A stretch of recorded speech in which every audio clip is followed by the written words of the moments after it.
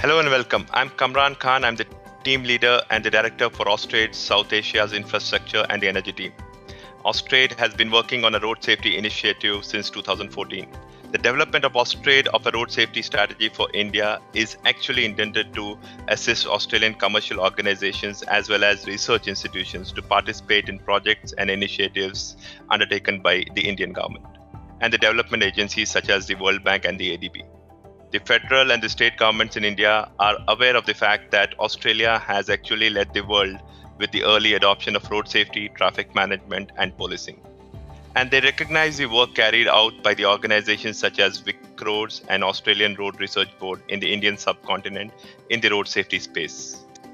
Today, I have with me Mr. Gopal Parasuraman, the Managing Director of IRSM and ARRB JV in India.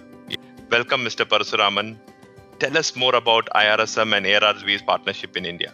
IRSM and ARRB got into a joint venture in the year 2009, and we have come out successfully over the years. And in year 2021, I can confidently say that we have been able to be successful in this joint venture.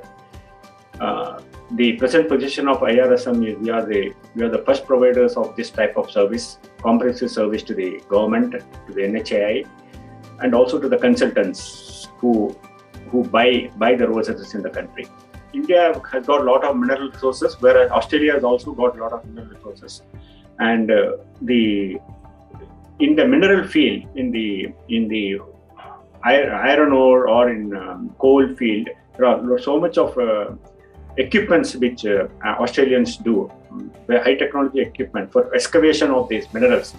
So this could be a very good sector where Indian companies can look towards Australia. To establish a company in India, it's a tough.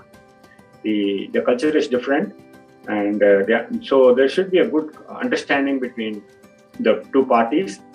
And once you have a good understanding and the trust is developed, we can really do wonders. For example, the joint venture what we had, as I said, it took about almost 5 years for us to establish. So we had to be patient, and the companies who are interested in Indian companies also needs to be patient in order to develop.